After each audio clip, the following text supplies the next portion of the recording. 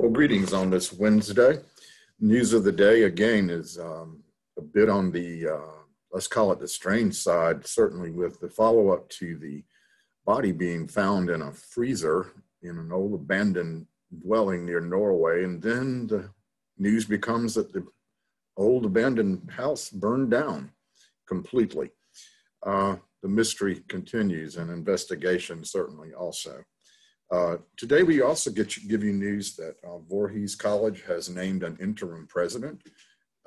Dr. Franklin Evans has moved on to take the presidency at another institution.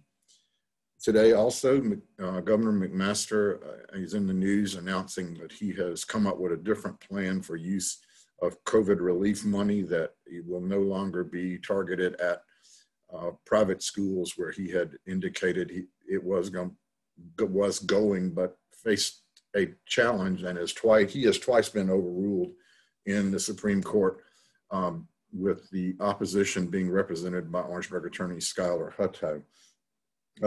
See news today also that Johnny Wright has been reelected as chair of Orangeburg County Council, and that is not a surprising move. He's a long-serving member and has served Orangeburg County very well.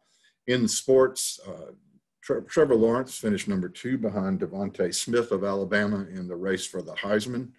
It was a great season. Waiting to hear news from him as to his future, but almost everyone expects that will be in the NFL and likely with the Jacksonville Jaguars.